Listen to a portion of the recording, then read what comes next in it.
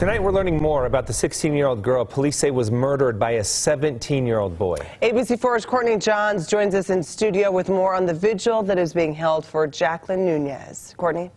Yeah, Emily, this is part of the video that students at Paiute High School put together of Jacqueline Nunez in memory of the life that she lived. Now, the school decided to hold that vigil after the last home wrestling duel because she was one of the managers of the wrestling team. Jacqueline, who also went by Jackie, also played volleyball, with many people wearing the number 7, which was her number. Jackie was a young lady, a beautiful young lady.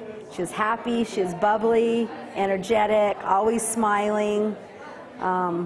She just brought a lot of laughter and fun. The principal says her school has 145 students. Everyone is extremely close, and while the healing process has begun, she says that her students have a difficult road ahead.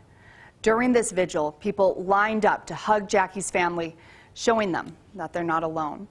And they also put this plant stand on the table, something that Jackie made in woodshop, and she's been taking care of these plants all year. The students gave those plants to her parents tonight. Back to you.